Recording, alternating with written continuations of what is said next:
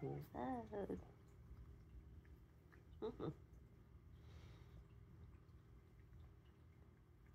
I was so worried. So worried. It's like nothing happened. As soon as we got home, and then we pretty much laid on the bed and went to sleep. So I fell asleep. He was definitely tired out, but I'm not letting him out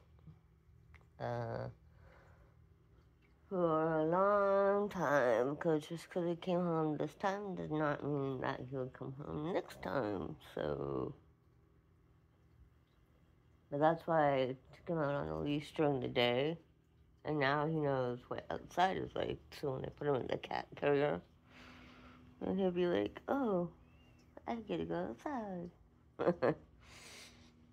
But he knows what outside is now, so I don't have to keep doing it. Leave bed, leave bed. But I was so worried. And then it was funny because when he was at the door, he was peeking over like that.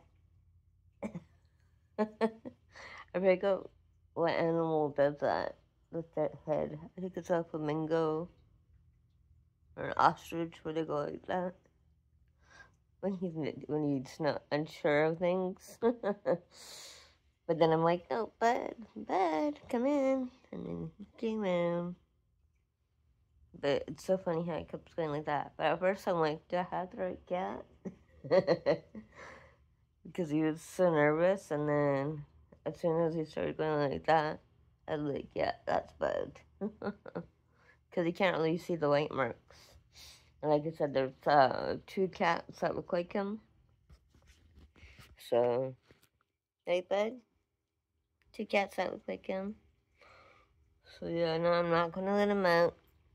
Not even on the leash. Not till at least maybe after my birthday. I'll try again. But I think I'm going to start getting him used to a leash inside first, which is what I was doing. But then because he was scratching at the door, like I said yesterday, that's why I wanted to get him outside on the leash. But yeah. Anyways, I gotta charge my phone. I'm gonna go for a smoke, and we'll be in the kitchen today, because I didn't get to yesterday. And yeah, bad some your own back. I'm sorry, not going out for what?